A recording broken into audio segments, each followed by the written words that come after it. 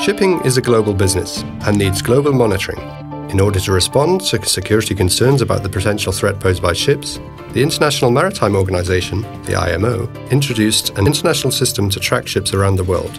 This system, known as Long Range Identification and Tracking, or LRIT, is based on satellite communication. Vessels send signals via satellite, which are then received by data centers in flag states.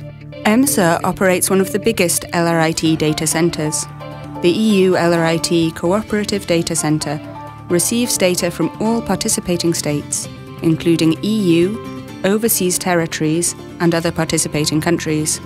This represents around 25% of the world's fleet, covering over 8,800 vessels.